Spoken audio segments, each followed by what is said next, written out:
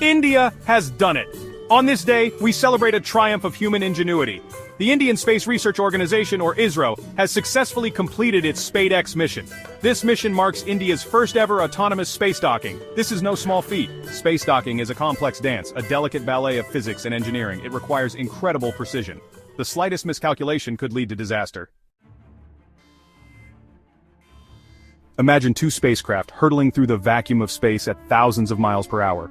Now imagine guiding them to meet, not with a crash but with a gentle, controlled kiss. That's space docking. The distances are vast, the speeds are incredible, and the margin for error is razor thin. Even the slightest miscalculation can have catastrophic consequences. The SpaDeX mission relied on cutting-edge technology. Sophisticated sensors acted as the spacecraft's eyes.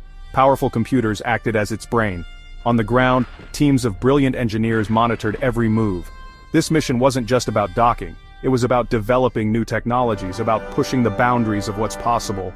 And India has shown the world what it's capable of.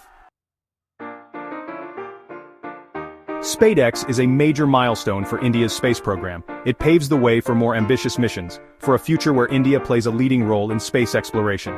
Imagine, Indian astronauts on the moon, Indian missions to Mars. The future of space exploration is bright, and India is now a shining star in that future. What are your thoughts on this historic achievement? Share your excitement, your hopes, your dreams for the future of space exploration.